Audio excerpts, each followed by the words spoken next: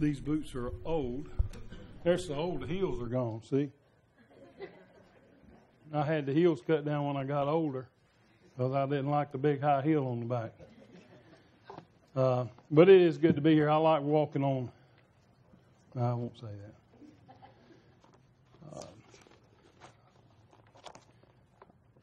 I usually start with a little funny, so I have to give you one. I brought my book. I forgot my book when I went to Ohio. I got my book today. Two truck drivers in opposite directions met in a narrow alley. Both drivers were stubborn, and neither of them wanted to reverse.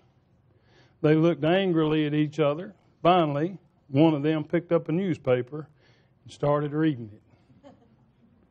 The other driver stuck his head out the window and politely said, "When you finish with the paper, may I read it?"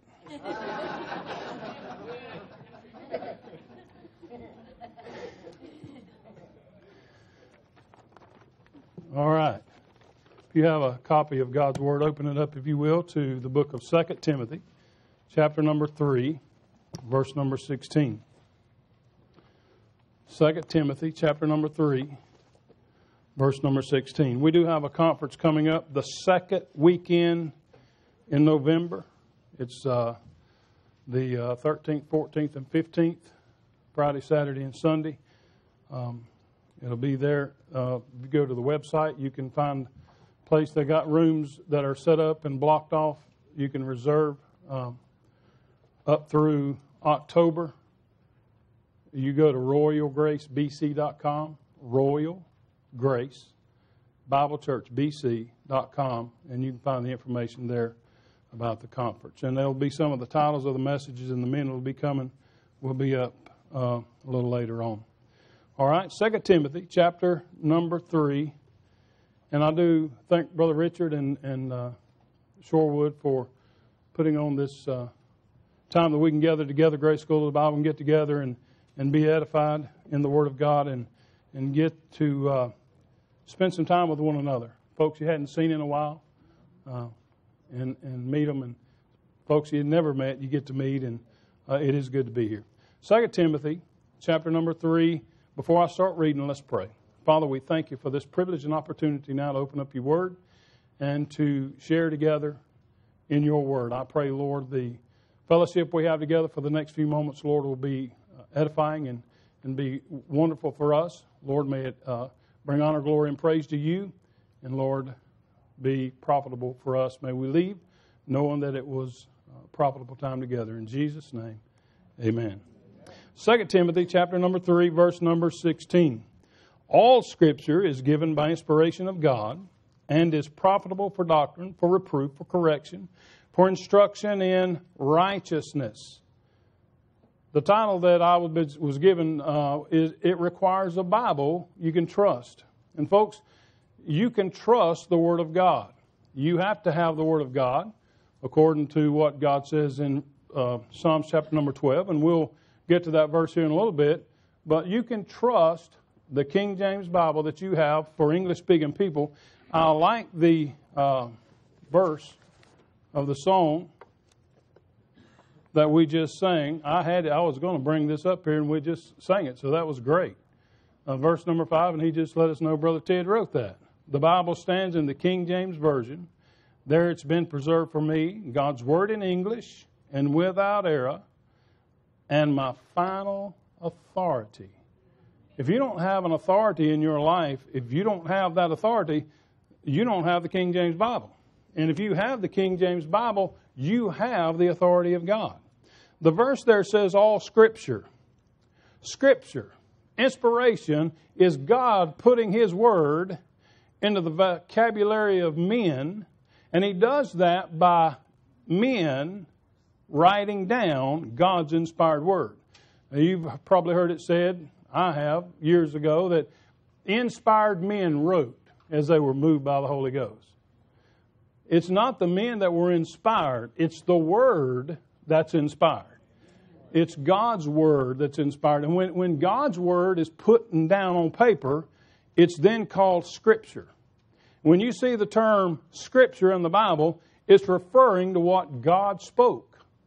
All Scripture is given by inspiration of God and is profitable for doctrine, for reproof, for correction in righteousness, for instruction in righteousness, that the man of God may be perfect, truly furnished unto all good works.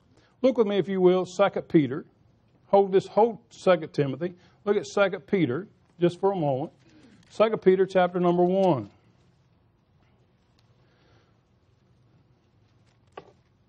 Second Peter chapter number 1, look at verse number 20. If you go back and get all the way up through there, Peter is talking about the Word of God, what God spoke. He says in verse 19, we have also a more sure word of prophecy. And he goes up in there talking about the Mount of Transfiguration. He heard there. Verse number 20, knowing this first. Knowing. You need to know some things. Knowing this first, that no prophecy of the Scripture, what God spoke, is of any private interpretation. Folks, do you realize there's not one Scripture in the Bible that you can take all by itself and use it to get a doctrine from? Listen, you have to take all of God's Word. So many people try to take a verse here or a verse there. You can't interpret the Bible from one verse of Scripture. You have to have God's Word, and then you have to have it rightly divided when you have it put together. He says, knowing this first, that no prophecy of the Scriptures of any private interpretation. For the prophecy came not in old time by the will of man, but holy men of God spake as they were moved by the Holy Ghost. The holy men, the men didn't mean they were holy in themselves. It meant that they had set themselves up to obey God, to obey God's Word, and to do what God wanted. And those men spoke as God inspired His Word through them. They put it on paper, and you have the written Word of God. Inspiration has to do with God giving His Word and men writing it down. And I'm glad today that we have God's Word in this King James Bible. Have you ever heard someone say the breathed Word of God? God breathed. Psalms chapter 33 verse 6 says this, by the word of the Lord were the heavens made, and all the host of them by the breath of His mouth. Look with me, if you will, at 1 Timothy chapter number 5. 1 Timothy chapter number 5.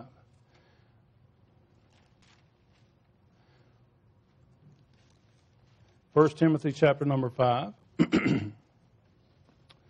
When you get 1 Timothy chapter 5, hold that place. Get Deuteronomy 25.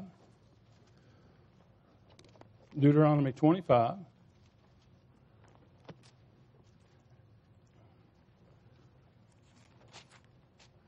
And then get Luke. Hold that place and get Luke chapter number 10. Luke chapter number 10. All right. Reading 1 Timothy 5:18 first of all.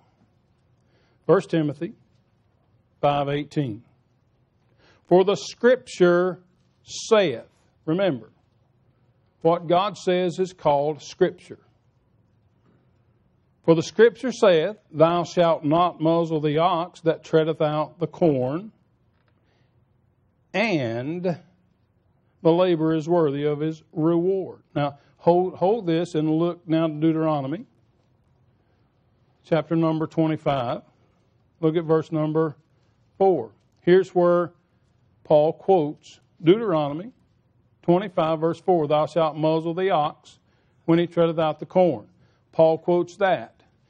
In the same verse, go to Luke chapter number 10. He quotes this as well. Luke 10, verse number 7.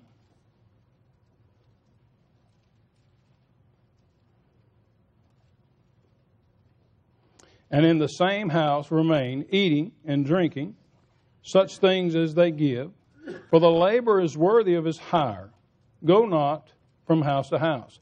Now, if you go back to 1 Timothy chapter 5, you'll see Paul takes a portion of Deuteronomy 25, and he takes Luke chapter number 10, the Old Testament, and he takes from the New Testament. I understand the Matthew, Mark, Luke, and John is connected with the Old Testament. I understand you can't have a New Testament to the death of the testator.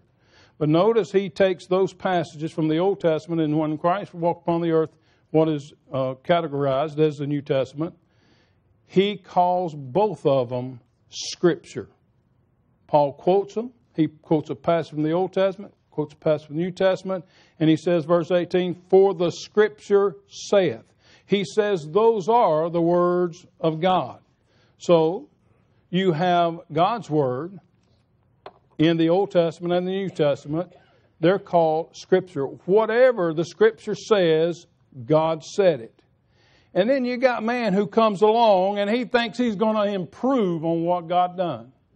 He's going to make it easier for you to understand. You ever heard that?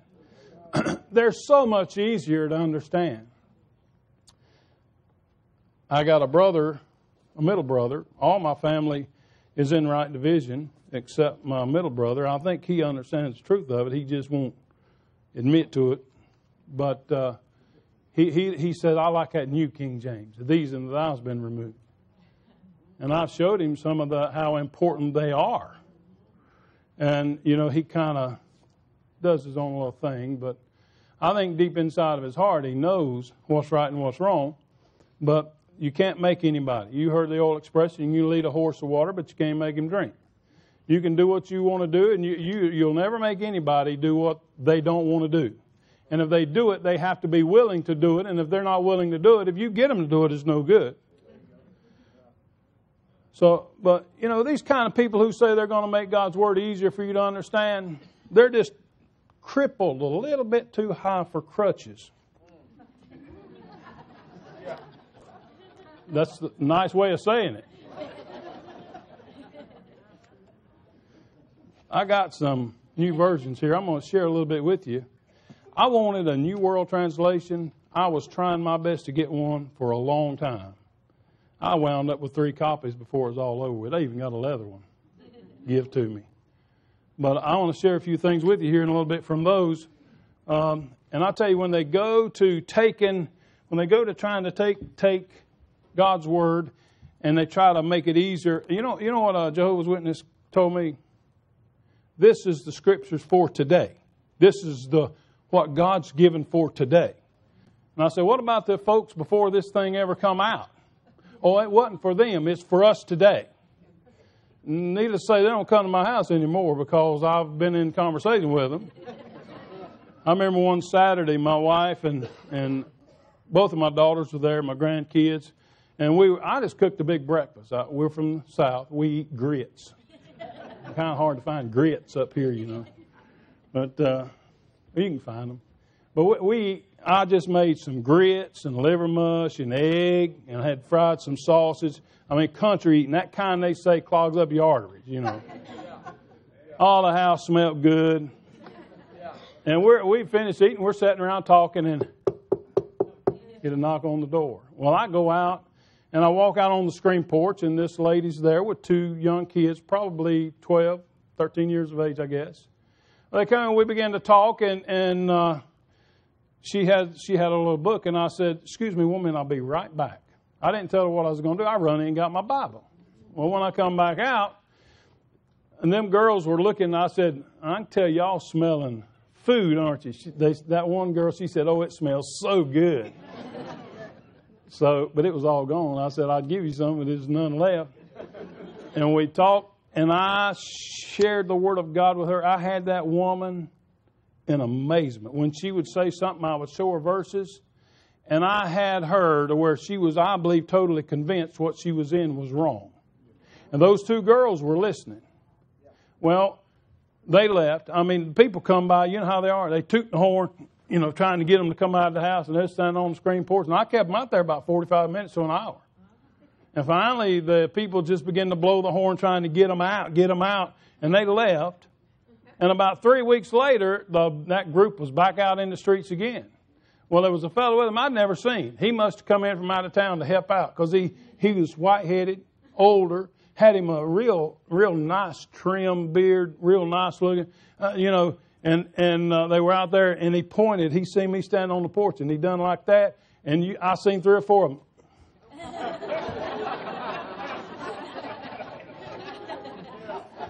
They didn't come back.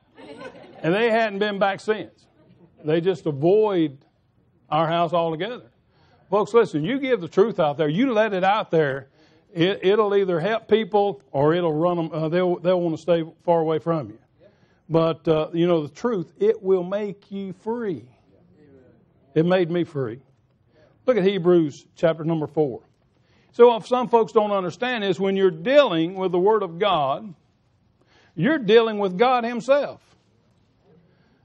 God's Word will tell of what character you are. Hebrews chapter number 4, verse 12. For the Word of God is quick and powerful.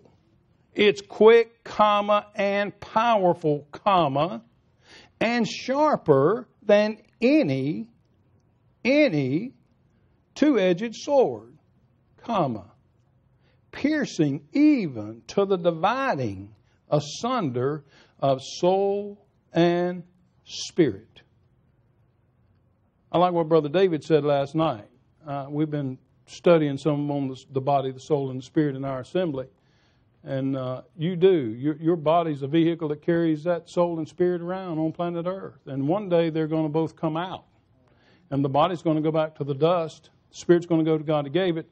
And your soul is going to be somewhere eternally. You may lose it. What would it profit a man if he gained the whole world and lose his own soul? What would a man give in exchange for his soul? God's Word, even to the dividing asunder of soul and spirit and of the joints and marrow, and is a discerner of the thoughts and intents of the heart. Now what's this? Neither is there any creature that is not manifest in His sight, but all things are naked and open unto the eyes of Him with whom we have to do. God's Word, folks, listen. You hear me. God has taken His Word and made it equal to Himself. When you're dealing with God's Word, you're dealing with God. You know, these books are so important, these 66 books. God's Word, the Scripture, is so important, and it's been here with man, that go to Revelation chapter number 20. God's Word's so important that one day His Word is going to be there in the judgment. And when these folks come along saying, oh, it means this and it means that, it didn't mean this and it didn't mean that, well, they're going to have a rude awakening. You remember the verse we read a little bit ago in Peter? No scripture of any private interpretation. You can't just take one and make it what you want it to be. It takes the Word of God to come together. Revelation 20, verse 11. And I saw a great white throne. You know when that time period is, right? We're in the dispensation of grace today. You have the 7-year tribulation, or the 70th week of Daniel's prophecy. After the 1,000-year millennial reign of Christ, then you have the white throne before the dispensation of the fullness of times. The white throne judgment is what we're talking about here. And Him that sat on it, verse 11, from whose face the earth and the heavens fled away, or the heaven fled away, and there was found no place for them. And I saw the dead, small and great, stand before God, and the books were opened. You realize those 66 books that you hold are going to be in the judgment? You realize one day these books will be there? Men will begin to say, well, God, you know, your word said this, your word said. They're going to begin to try to hold God accountable for their understanding of what His word said. But do you know that God's word has been said, is forever settled in heaven, and it'll be what God said even forever? Look at Romans chapter number 3. Romans chapter number 3.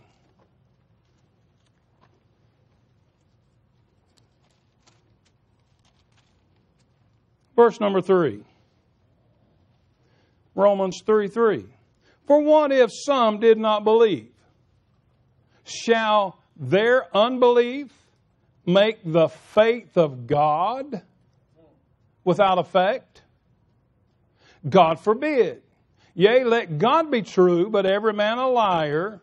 As it is written, he's going to go back and quote Psalms 51, that thou mightest be justified in thy scriptures, in thy sayings. When God speaks and it's wrote down, it's scripture. That thou mightest be justified in thy sayings. God's going to be found righteous in His sayings, in His word. And mightest overcome when thou art judged. Folks, listen. There's going to be folks that's going to try to, they argue with you. You ever had people argue with you? That ain't what God's word means. That ain't what it means. And you know, some people's got some high-fetched ideas about what God's word has to say. And some of them don't even have a clue really of what God's word does say. God will be justified in His word. He'll be justified in His sayings, folks, when the lost try to tell Him what His word has to say. So, you think about that. And I think about this song. I love this song. We sing this song quite a bit in our assembly. And it's called That Blessed Old Book. Y'all know that, don't you? I like verse number 1. It says, it's a well of pure water when I'm thirsty and dry. Bread when I'm hungry and warm. When the battle is raging, it's my faithful sword, my shelter from life's troubled storm. It's a light to my pathway, a lamp to my feet. When the world gets so dark you can't see, and I've not made one change in one word that it says, but it sure made a change in me. This blessed old book that I hold in my hand is truth from beginning to end. It's a solid foundation where I firmly stand. Sin kept me from it, now it keeps me from sin. Great song. Psalms chapter number 12. Psalms chapter number 12. God's Word. Folks, you got to have a book you can trust. If you just take everything in the world that people call Scripture, what you going to do? Because they don't all say the same. You got all kind of religions out there that claim what they got Scripture. And it very well is what their God said. But you either serve Jehovah God or you serve a false God. God the Father, God the Son, and God the Holy Spirit, the triune Godhead. You know, you're made up of flesh, blood, and bone. I'll give it to you more than one time probably. I give it to our assembly quite often. Every normal finger's got 3 joints. Represents God the Father, God the Son, God the Holy Spirit. You got 3 joints in your arm. You know, and I found out a while back when my daughter, she had an ulcer on her eye. She had to go to an eye specialist. I sat and asked that eye specialist, I said, I need to know one thing. I said, I've heard that you got to have 3 parts of the eye to see. I said, is that a true fact? He said, yes, sir. It's true. You got to have 3 parts. And I don't know if I can find it. I got it wrote in front of my Bible here. You got to have the cornea. You got to have the nerve, optic nerve. You got to have the cornea, the lens, the optic nerve, and the retina. If you don't have all 3 of those, you're blind. You'll be blind. You got to have all 3 of them to see. In the whole world that you have, you got animal life, mineral life, plant life. What about in the heavens? You have the sun, the moon, the stars that we use for light. I mean, just thinking about those things, you say that's not Scripture. No, it's God's creation. Read Romans 1:20 about the manifestation of the eternal Godhead. God the Father, God the Son, God the Holy Ghost in creation. You know, I know that I'm where I ought to be. I know I'm serving the right God. I got the right book. And you got the Word of God. You got a book you can trust. Look at Psalms chapter number 12. Verse number 6. Psalms 12, verse 6. The words, with an S, the words of the Lord are pure words, as silver tried in a furnace of earth, purified 7 times. Listen, folks, you can try silver. You can purify it 7 times. You can purify it 8 times. It's not going to get any bit more pure than it would if you had it 7 times pure. God's Word's pure. It's pure. You're not going to get it any purer. It's pure because that's the way God said it. The words of the Lord are pure words, as silver tried in the furnace of earth. Thou shalt keep them, O Lord. Thou shalt preserve them from this generation forever. The Scripture of God is going to be preserved forever. It's forever settled in heaven. Look at Psalms chapter number 119. Psalms 119. It's a great book, Psalms 119. It's a great psalm. You can read quite a bit in this book about the word of the Lord. Psalm 119, verse number 89. Forever. Psalm 119, verse 89. Forever, O Lord, thy word is settled in heaven. Verse 105. Thy word is a lamp unto my feet and a light unto my path. Verse number 30. The entrance of thy words giveth light. It giveth understanding unto the simple. Folks, God's word can give you some knowledge. It can give you some understanding. It can help you be what God wants you to be. When you allow God's word to be taken into your heart and into your life, it becomes a part of you, down in your soul. And God's word begins to grip you. You begin to understand that word, and then that word becomes a part of your everyday life. That's what God desires, and that's what God wants from you and I, is that Christ live in you. It's Christ in you, folks, the hope of glory. So we need God's word. We have God's word. We can trust God's word. Was you there at Psalms chapter number 12? Have you got too far away from it? Did you hold it? Did you turn away from it? You know how true God's word is? I don't know if you ever read that next verse or not. He speaks about His word, verse 6 and 7. 7 says, Thou shalt keep them, O Lord, thou shalt preserve them from this generation forever. Notice what He's preserved. Look at verse number 8. The wicked walk on every side, when the vilest men are exalted. You can believe that. That's God's word.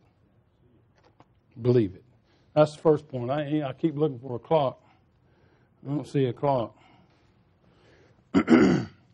All right, go back to 2 Timothy. Let me move to my second point.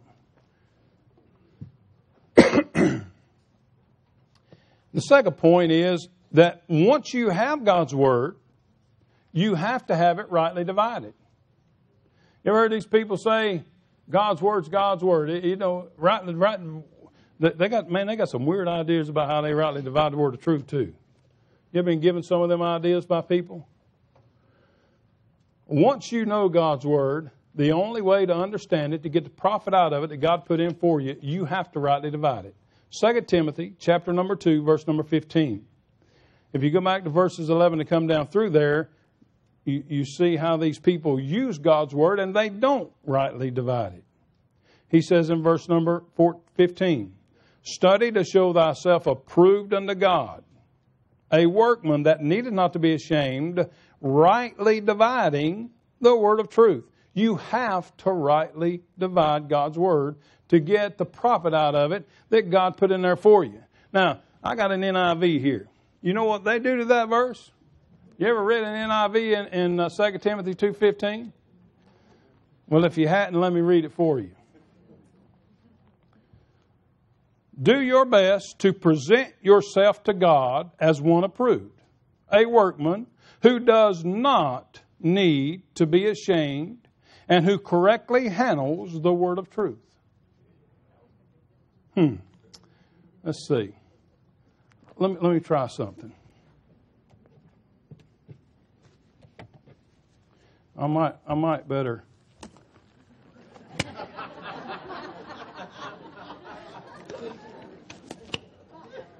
Now, maybe I'm handling it right now. I won't get it dirty. Oh, excuse me. I'm handling it wrong. I got it upside down. Can you see how confusing that would be to somebody? You're going to correctly handle it. Am I doing a good job? You see how that would be so... And this one doesn't do it any better. This New World Translation, it doesn't help it any at all. So I'll pull these off. It don't really matter. But I thought I might correctly handle it for you and demonstrate that to you. You can have God's Word and you can not understand it if you don't rightly divide it. Do you know that Jesus Christ Himself rightly divided the Word? He knew when it was time for it to be put out. He knew when it was not time for it to be put out. Look with me, if you will, at the book of Luke, chapter number 4. When you find the book of Luke, get Isaiah 61. Luke, chapter number 4.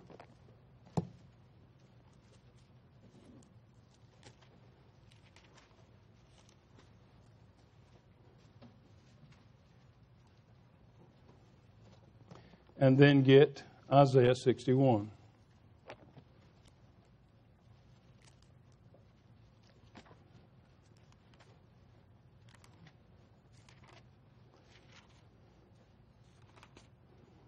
All right.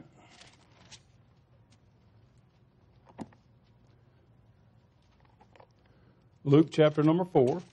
Look with me, if you will, at verse number 21. Go back up to verse 19. Well, I better get at verse 18 if you're going to get it all.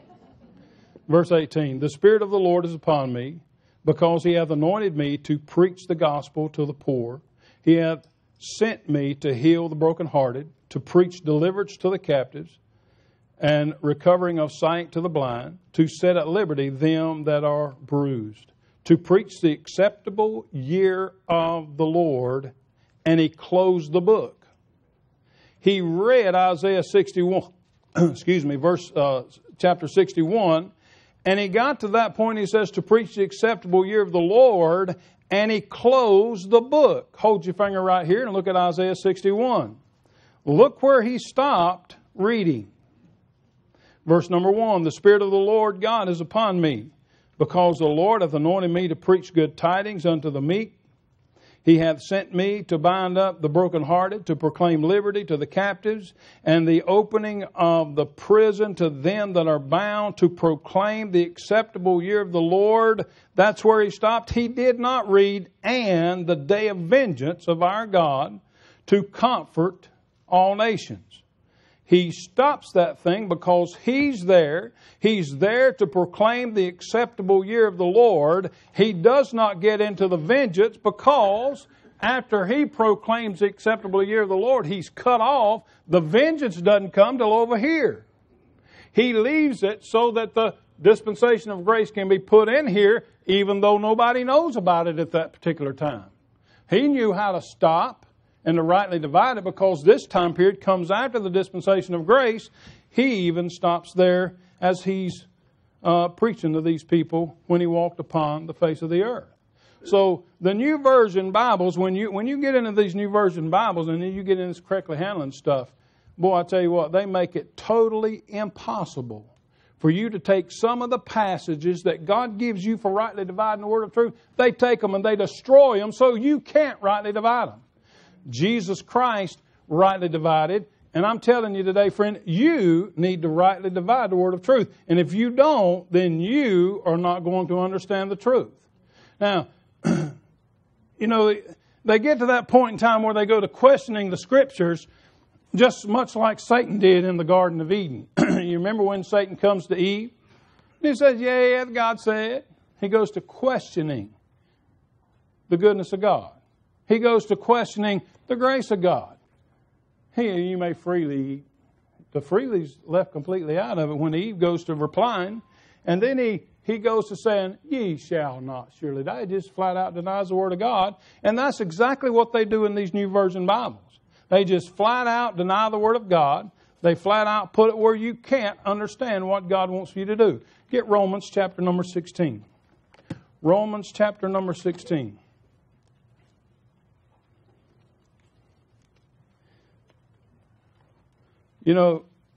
When I first began to see this truth 11 years, 10, 11, 12 years ago, I lost track of how much time it was, I began to share some of this truth with my dad. My dad raised me in a Baptist church from the time I was just a kid. I didn't know anything. I was raised in church. I was raised in the Baptist tradition. I knew all that stuff. And I'll tell you, my dad was sitting in the assembly, and it was so hard. Because every time I'd get through preaching on Sunday, and we always go eat Sunday dinner as a family together at my mom's house. She always cooks. She still does. 76 years old, and she still cooks for the family. My dad's 81. And by the way, he's speaking for me this morning while I'm up here. And but we'd get home, and we'd go to eat dinner, and he'd say, son, you said this morning. And I tell you, there's a scripture, and he'd be putting scriptures out. Because my dad was a Sunday school teacher for years. He knows something about the Bible. But then I'd say, yeah, but Dad, what about this verses over here? And you know what? Most every time he'd say, oh, I never seen that. And you know, today he's teaching people. My mom's had cancer. She's been to doctors. Every doctor they've ever been to, every nurse that's come in the room, as far as I know from his testimony and from the doctors that I've seen them with, he has told every one of them about the grace of God, about salvation by grace through faith. And then he starts telling them about Paul, about Paul's writings. And I don't know if I think they may sing the song up in this area. My dad wrote that song. He wrote a song about Paul. He sings that song all the time. But anyway, telling you, sometimes it may seem a little hard. If you're just starting, and you think in the back of your mind, there's another verse over here that cancels that out. I challenge you, study God's Word. Make sure you check the avenues, because right division is going to prove out perfectly every time. Amen. It will. Believe me. As a Baptist person years ago, I'm saved by God's grace. I've been baptized into His death at the cross. Water had nothing to do with my salvation. It's got nothing to do with anybody else's salvation. Romans 16:25. Notice what Paul says here. Now to him that is of power to establish you. Notice it doesn't say establish. You were established when you trusted the death, burial, and resurrection of Jesus Christ. You were established. You were placed into Him. But now what's going to make you stand firm when the wind blows? I mean, when people come throwing other doctrines at you, or they throw verses at you and try to push you away from rightly dividing the word of truth, what's going to make you stand like you stuck in quicksand or like you stuck in concrete? Some of these big buildings that are erected and the concrete they have on them. Folks, what's going to keep you from being moved away? This passage right here tells you how God establishes you, how He makes you that way. Now to him that is of power to establish you, according to my gospel, comma. Number one, you've got to be saved by the gospel that the Apostle Paul puts out. The gospel of the Lord Jesus Christ. If you're listening to any other gospel, the gospel of the kingdom, the everlasting gospel. There's more than one gospel in the Bible, by the way. And if you're listening to some other gospel, you're not listening to the right gospel. It has to be the gospel according to Paul. For the dispensation of the grace of God. Now to him that is of power to establish you according to my gospel, comma, and the preaching of Jesus Christ, not according to Matthew, Mark, Luke, and John, but according to the revelation of the mystery. The mystery that was given to Paul, the mystery of Christ.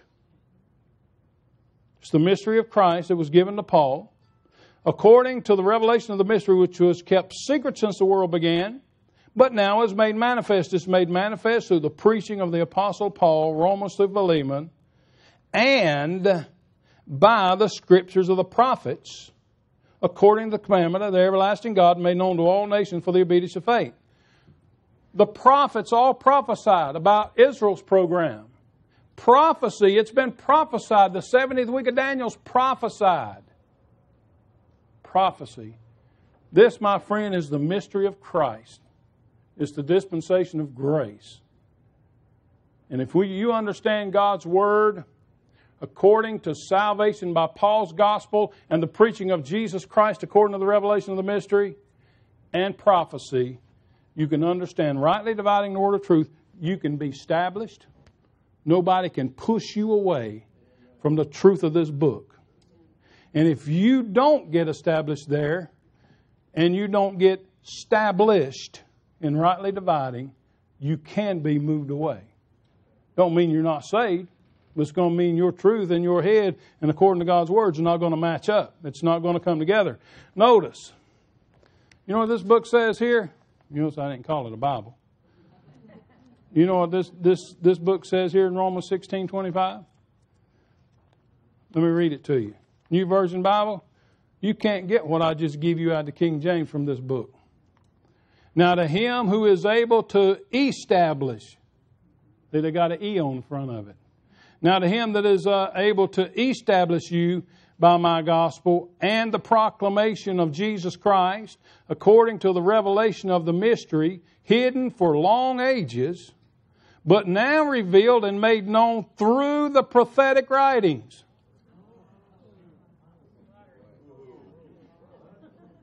No, what Paul gave wasn't made known through the prophetic writings, was it? What about this one? This is the New World Translation.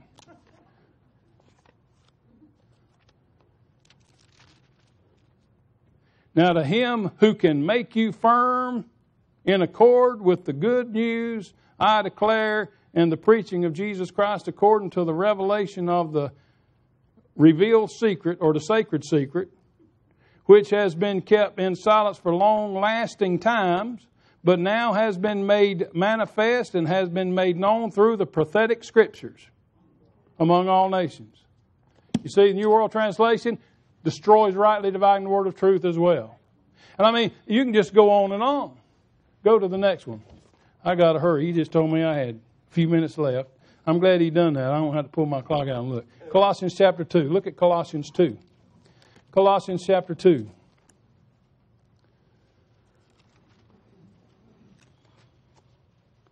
Colossians chapter number 2.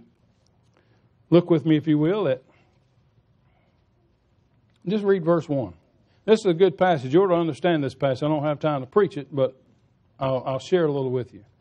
For I would that ye knew what great conflict I have for you and of them and for them at Laodicea, and for as many as have not seen my face in the flesh. You never seen Paul's face in the flesh, so this is good for you. That their hearts might be comforted, being knit together in love, and unto all riches of the full assurance of understanding. You want the riches, all riches, and the full assurance of understanding?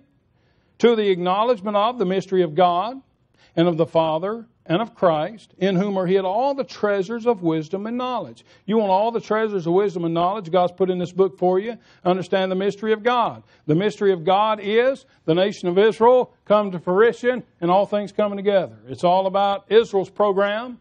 The mystery of Christ is what Paul gives, the dispensation of the grace of God. And the mystery of Father is Paul's mystery and the prophetic writings all coming together in the heaven and in the earth in eternity. That's the three mysteries that's mentioned there. You can study those things out for yourself. Now, you know what they have to say about it? You want to hear Colossians 2 according to this thing? No, I just called it a thing. Colossians 2, I'll read verse number 2. My purpose is that they may be encouraged in heart and united in love, so that they may have the full riches of complete understanding, in order that they may know the mystery of God, namely Christ, in whom are hid all the treasures of wisdom and knowledge. Left God and the Father plumb out. Didn't even mention God and the Father. And this one here is just as bad. Colossians 2. It says, that their hearts may be comforted, that they may be harmoniously joined together in love, and with a view to all the riches of the full assurance of their understanding, with a view to the accurate knowledge of the sacred secret of God, namely Christ. See, you need God's Word. You need the King James Bible so you understand what God's done for you. And go to Galatians chapter number 2. Galatians chapter number 2. Galatians chapter number 2. And I'll close with this just so I know I'm doing good.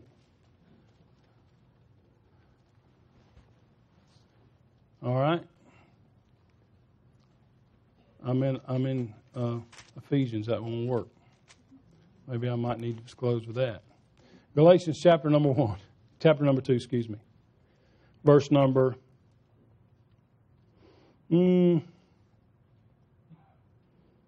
verse number 7. But contrariwise, go back to verse 6. I was going to go there. But of these who seem to be somewhat. You know, there's some people who seem to be something. You know that? You get in a conversation with 3 or 4 people, boy, they think they're something. They think they got it. They know it. And you ain't putting nothing over on them. And they got degrees. And you go to talking to them. But of these who seem to be somewhat, whatsoever they were, it maketh no matter to me. God accepted no man's person. For they who seemed to be something or somewhat in conference added nothing to me. See, Paul, you're talking about somebody with degrees. Paul had them. Pharisee of the Pharisee. I mean, listen. Boy, he knew it. He had it. Speaking of the law, blameless. He had credentials, but those things he counted lost for Christ. None of those people could add anything to him, but he had something they didn't know about, the dispensation of grace, that they didn't know about, that he added to them. Verse 7, but contrariwise, when they saw that the gospel, what's that next word? I mean, you need to make sure you see that, and you need to not ever let anybody change that. But contrariwise, when they saw that the gospel of the circumcision was committed unto me, as the gospel of the circumcision was unto Peter, for he that wrought effectually in Peter to the apostleship of the circumcision, the same was mighty in me toward the Gentiles. Notice that. Look at this. Boy, I tell you, you know what this one does, don't you? You like to hear what this thing says? You probably don't want to hear it, but I'm going to give it to you. I want to share it with you. I can find it. Galatians chapter number 2. It says, as for those who seem to be important, whatever they were, it makes no difference to me. God does not judge by external appearance. Those men added nothing to my message.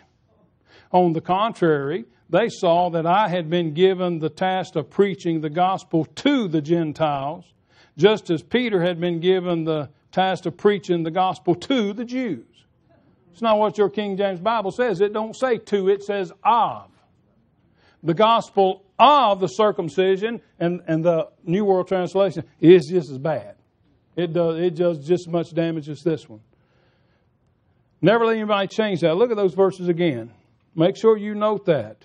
But contrariwise, when they saw that the gospel of the uncircumcision was committed unto me, as the gospel of the circumcision was unto Peter, for he that wrought effectually in Peter to the apostleship of the circumcision, the same was mighty in me toward the Gentiles. And when James, Cephas, and John, who seemed to be pillars, perceived the grace that was given unto me, they gave to me and Barnabas the right hands of fellowship that we should go into the heathen and they into the circumcision. You know, that baffles my mind when I read that. Maybe you didn't catch it just reading over it.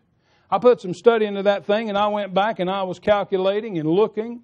And folks, the best I can come up with by the Scriptures, you're talking about, I know 17 years of Paul's message, of Paul working in here, probably 18 years plus.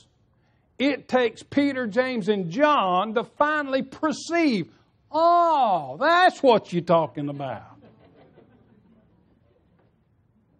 Religious people sometimes don't get it when they understand their doctrine. They were given their truth. Peter knew the truth. He knew what he was given. It took him 18 plus years to wake up to what God gave Paul. When I read that verse, that's what I get. When I read these verses, that's what I get out of it. Verse 9. And when James, Cephas, and John, who seemed to be pillars, perceived the grace that was given unto me, they gave to me and Barnabas the right hands of fellowship, that we should go into the heathen, and they unto the circumcision. 18 years. Let me close with Ephesians 1. Go there. And people read this, or Ephesians 3. People read this verse and they get all kind of confused in their little brain about what this verse says. David covered this very well last night. I'm just going to point one thing out to you. Look in verse number 3.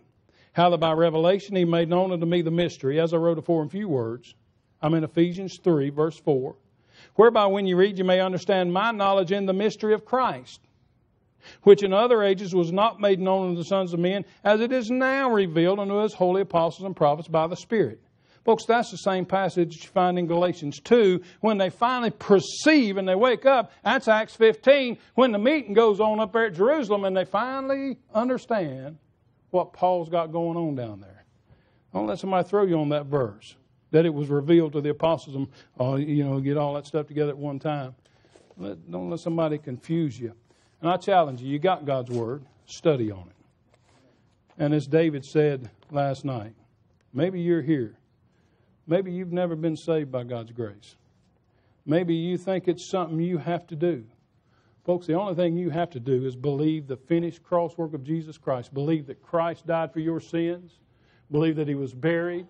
And believe that He rose again the third day. Put your faith and trust in Him and Him alone for your eternal salvation. And the moment you do that, thank God, God circumcises you. He regenerates your dead spirit, gives you the Spirit of God so you can understand the things of God. He indwells you by the Holy Spirit of God. He baptizes you into the death of Christ and makes you a member of the body of Christ. And He seals you with God the Holy Spirit till the day of redemption. Amen. What a blessing it is to know that when God saves you, He does it right. Amen. Trust Him. Trust the book. Study it. Learn it. Amen. Thank you, Lord, for this time we've had together to study Your Word with the saints. In Jesus' name, amen.